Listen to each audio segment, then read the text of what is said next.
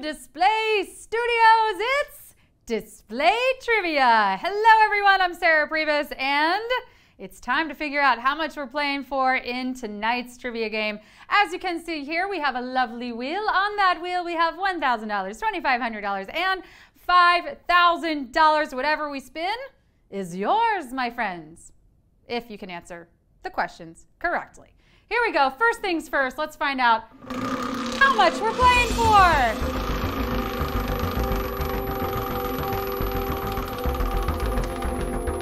As we wait with anticipation. Here we go, it's coming, I feel it!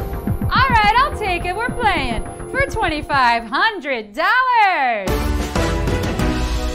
Woo! That's what I like to see, a little money. Tomorrow, we take the training wheels off and it'll be $5,000. But for tonight, $2,500. Here's how you can play. Hang out with me. Hang out right here. In just a little bit, 10 questions are going to pop up on your screen. You got to answer them all correctly. If you get them all right, you got a piece of that $2,500 prize.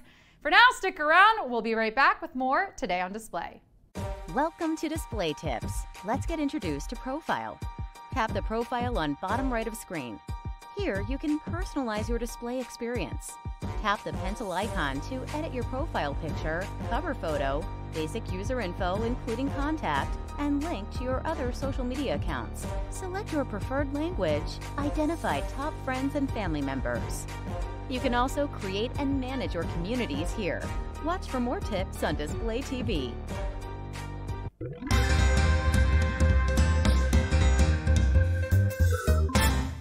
Welcome back to Today on Display, and welcome to Display Trivia. For your safety, please keep your hands, arms, and legs inside the vehicle at all times because, folks, this is going to be a wild ride. There will be ups and downs and twists and turns, and you might just get wet. Okay, but seriously, push all your drinks way off to the side because if you spill on your phone or whatever mobile device you might be playing from today, that could be bad. I mean, I'm talking bag of instant rice bad. Now, earlier, we spun to determine the jackpot, which tonight is good. It's $2,500. And in case you're just tuning in, I'll re-explain the rules. You'll have 10 seconds to pick your answer and choose wisely because once you tap, there's no going back. I imagine you're saying that with me. If you miss one, you will no longer be eligible for the cash prize, but stay in the game because you can keep playing along for fun. I told you. It's basically a free ticket to Disney World, Display World, and you don't even need to be this tall to ride. All right, you ready to do this? Here we go. Question 1. A square has how many sides? 1, 4, 2,632. A square has how many sides? 1, 4, 2,632. I don't think it's fair that squares are the shape associated with nerdiness. Hey, don't be a square. Like, what did squares ever do to you? Except be the only shape that at the same time is a rectangle, a parallelogram, and a rhombus all rolled into one. What other shape can do that? The only other entity I know with that much range is Meryl Streep. So, like, let's be a little nicer to squares, shall we? You all are squaring off in this game tonight, and I know we're only on question 1 so far, but this game is shaping up real nice, real nice. Ready for Q2? What is the correct name for a chin with a dimple? Ridged, cleft, raised. What is the correct name for a chin with a dimple? Ridged, cleft, raised. Chin dimples are massively underrated. Second only to cheek dimples on faces and those adorable dimples that babies have all over their chunky thunder thighs. Oh my God. Real talk, if you ever feel bad about your body image, just look at some cute little babies. Literally, brand new and perfect human beings. And they are majorly chonky. Super chonksters. Yeah. Thunder thighs for days. So what? I'm preaching all about self-love. Can you handle it? Can you handle it? I don't think you can. Okay, chins with lovely little dimples in the middle are called cleft. Keep your chin up as we head into Q3. Which fraction represents a quarter of something? look at those fractions and tell me which one, okay? 1 over 2, 1 over 3, 1 over 4. I don't want to give it away. What fraction represents a quarter of something? A half, a third, a fourth. There we go. Retiring to your quarters for the night is something fancy people say when they want to go to bed. It's basically a nice way of saying, hey, I don't want to be around you anymore. Oh, take it. Go, retire to your quarters. I'll retire to my dimes or my nickels. What if I want to be alone without you, fancy people? Are you so fancy you sleep with your pinky up? Not worth it. I'll be my lazy, down-to-earth self any day if I can sleep with all my fingers down. Thank you very much. Fingers work hard. Yeah, especially in trivia. They need their beauty sleep too. Yeah, again, especially your fingers. 1/4 is the same as 1/4. That's why there are 4 quarters in a dollar. And you get a quarter for every person you invite. That sets up a profile on display. How many dollars are going to be in your winnings tonight? Well, we got to keep going. Q4. All of the following are black and white animals except giant panda, macaw, zebra. All of the following are black and white animals except giant panda, macaw, zebra. I know it's not an animal, but my favorite black and white thing, you already know it, the cookie. Seriously, have you ever had these little guys? Half is dipped in chocolate frosting. Half is dipped in chocolate frosting, and the other half is dipped in vanilla frosting. I mean, that is genius. I mean, why are we not doing this with more foods? Asparagus? Half chocolate, half vanilla. You know? Broccoli. Half chocolate, half vanilla. That horrible Salisbury steak my mom used to make for us as kids, half chocolate. You know what? No, never mind. That's too far. We're getting into a gray area. Kind of like the color of those Salisbury steaks. So let's keep things black and white. Which two of these animals are, except for the macaw? So let's fly on to question 5. What is the name of the famous dance group where every member must be between 5'6" and 5'10" and a half? Chippendales, the Rockettes, Alvin Ailey. What is the name of the famous dance group where every member must be between 5'6" and 5'10" and a half? Chippendales, the Rockettes, Alvin Ailey. Dancers seem like smart people until you hear them count. It's like, and they get stuck at 8 or something, and they always start at 5. I don't want to judge because I really can't dance, but I am a super good counter. Watch.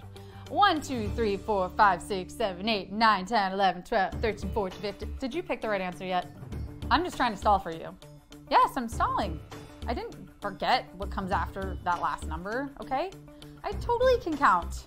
I totally know what comes after whatever number I stopped on, which I already forget. No, I'm not going to say it because you need proof. You know what comes after it? Question 6, okay? Question 6. What is the real given first name of the TV presenter Bear Grylls? Edward, Michael, John. What's the real given first name of the TV presenter Bear Grylls? Edward, Michael, John. Man versus wild? Why does it always have to be a competition, Bear? Why can't we work together? Why not man plus wild equals hearts forever? Forever's written with the number 4 and on a Lisa Frank binder, of course. This guy's still making these adventure shows where he tries to overcome the wild, and it's like, Bear, no more toxic masculinity. Work with the wild, not against it, buddy. Have you even asked the wild if it wants to be your friend? Better yet, have you ever heard the wolf cry to the blue corn moon? I thought the moon was made of cheese, not corn. Anyway, Edward Michael Grylls is his real name, and I hope he and Wild work things out because they make a beautiful couple. Question 7. The Greek letter used to show change in a variable is often represented by a symbol of what basic shape? Square, circle, triangle. What basic shape are we looking for? Square, circle, or triangle? If you went to a big state school with loads of Greek life, then you probably know this one. I have a performing arts degree, so while I can't tell you a lot about Greek letters, I can tell you a lot about being an annoying musical theater kid. Here's my number 1 tip. Sing all the time. Sing in rehearsal. Sing on the bus. Sing in the back seats of parents' cars on the way to thespian competitions. And most importantly, make sure the entire cast of Grease sings. We'll always be together in the middle of a Chili's on a Friday night after you've just opened your show. Trust me, the world would be better for it. The Greek letter we're looking for is delta, and in its uppercase form, it's a triangle. You ready to try a new angle? Q8. Fritz Haber won a Nobel Prize for fixing which element? Carbon, phosphorus, or nitrogen? Fritz Haber won a Nobel Prize for fixing which element? Carbon, phosphorus, nitrogen. If it ain't broke, don't fix it. Well, this element wasn't broken per se, but Mr. Haber went ahead and did the thing anyway. That is what we like to call someone with initiative. Me, not so much. Oh, there are actual broken things in my apartment that I do need to fix, but am I still getting around? Yeah, I'm still getting around to them. Yeah, my shower's very clogged with all my hair. That just means I get to take more baths. Perspective is important. What else is important? This discovery, because it allowed us to synthesize fertilizers and feed a growing population with all the food we can now produce. And the element that these plants needed? Nitrogen. Before Haber, the plants had to do all this work themselves. Sometimes all you need is a little help. I can't help yet, but I can get you started going into question 9. Which of the following accomplishments was not achieved by one of the 4 people whose heads can be found carved into the face of Mount Rushmore? Helped end the Great Depression, oversaw the Louisiana Purchase, signed the Emancipation Proclamation.